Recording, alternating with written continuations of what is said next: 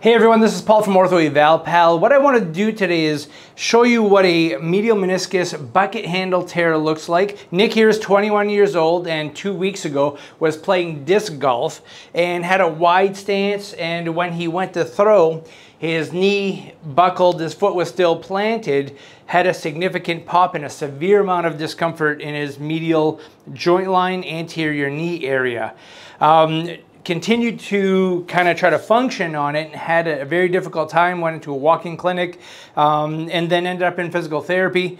Had an MRI recently to confirm our original diagnosis, which we thought was a bucket handle tear. And this is why we think that. When he came in, we noticed the knee was just slightly warmer than the other one, indicating that he had some synovitis, some inflammation around the knee. He has a little bit of swelling in there, but here's the thing. I'm going to ask you to bend your knee on your own as far as you can. So slide that heel toward your bottom. We have really good motion here. Okay, now go ahead and straighten it out all the way. And then it gets stuck right there, so he cannot fully extend it. It's actually a little bit better today. He's at about he's lacking about 30 degrees of extension. Was actually stiffer than that 2 days ago. Now, here's the thing. If I try to extend him, it gets very sharp, okay? And so I don't get that nice springy capsular type of feeling. It doesn't feel like when there's a lot of swelling in there and the swelling is preventing us from straightening it out. It is literally locked there, okay? We cannot straighten it out any more than that. I also checked his collateral ligaments. So medial collateral, not too bad. Lateral collateral. I can't straighten him all the way out to do the capsule because he just won't straighten all the way out.